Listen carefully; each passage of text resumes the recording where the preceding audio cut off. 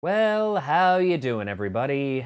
Today we're going to take a quick look at King Arthur, Legend of the Sword, the latest film from director Guy Ritchie, starring Charlie Hunnam and Jude Law. It's the story of a boy who grows up to become king of all England, with giant elephants and giant snakes and mages and a whole lot of birds and ritual sacrifice and strange women lying in ponds distributing swords. This was a very bizarre experience. I don't think I have ever seen a movie that was so batshit crazy and yet so boring at the same time.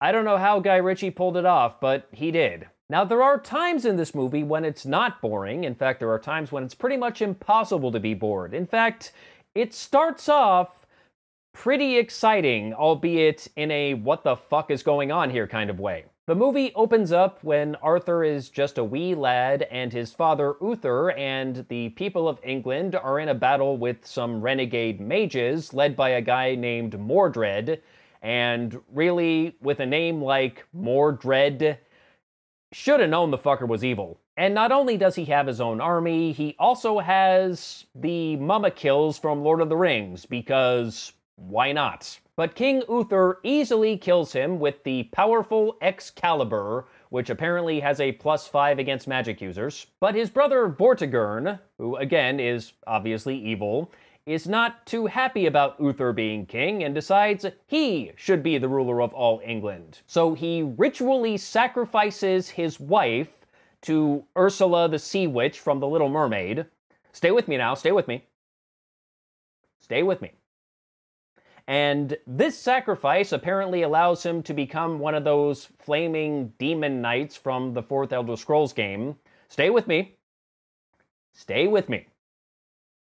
And he kills the queen, whose name I don't think is ever actually mentioned in the movie. She's just the queen, because, hell, why should she have a name? And here's where the story just gets completely nuts.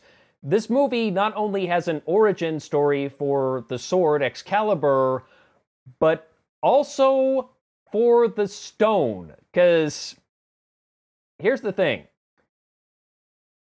Demon Knight Vortigern is about to kill Uther, but before he can, Uther sacrifices himself by plunging the sword into his own body, and his body becomes the stone that holds the sword Excalibur, until one day when Arthur can grow up and retrieve it and take his place as king. Yeah. And then little baby Arthur floats down the river to become the English Moses. And this is the part where I would normally jokingly say, and then it gets weird. But you know, no, this is not where it gets weird. This is where it gets lame. Because the story between the batshit crazy moments is remarkably uninteresting. So much so that I came close to falling asleep a couple of times. I think one of the biggest problems comes down to the characters, because this movie really doesn't have any characters. It just has actors saying lines. There's nothing particularly interesting or exciting about any of them, which is amazing considering the talent involved. I mean, you got Charlie Hunnam, Jude Law, Jimon Hansu, Aidan Gillen. These are all talented people, but they just have nothing to work with here. And the female lead in this movie, a Spanish actress by the name of Astrid Berges-Frisbey, who I have apparently seen before in the 4th Pirates of the Caribbean movie. I don't remember her, but then again, I remember remarkably little about that movie. I know I saw it. That's about all I know. But anyway, she plays the mage. That's actually how she's credited. She's just the mage.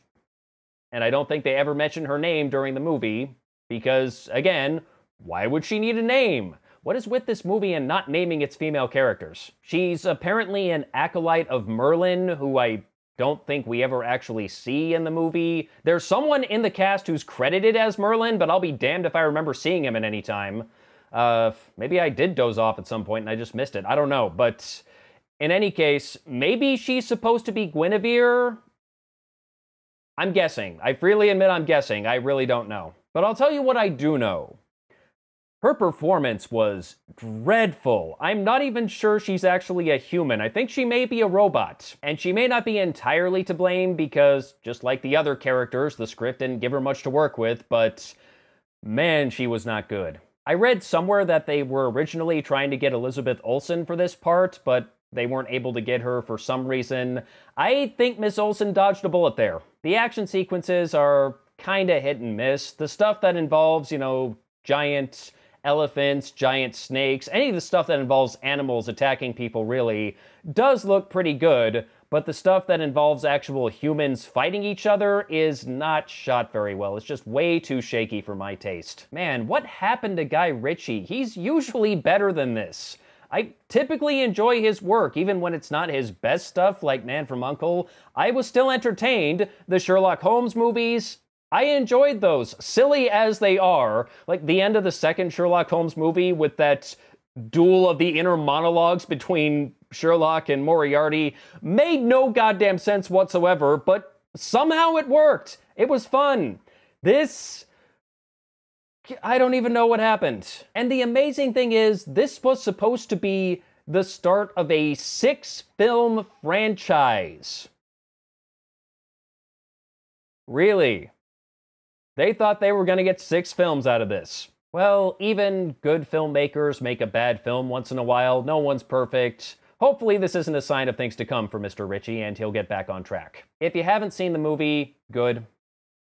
Don't bother. If it comes on cable sometime in the future, maybe watch the opening bit and the ending bit with all the batshit insanity and just skip everything in the middle, because that's really the only stuff worth watching. And if you have seen it, I'm sorry. And that's all I'm gonna say about King Arthur, Legend of the Sword. Till next time, take care.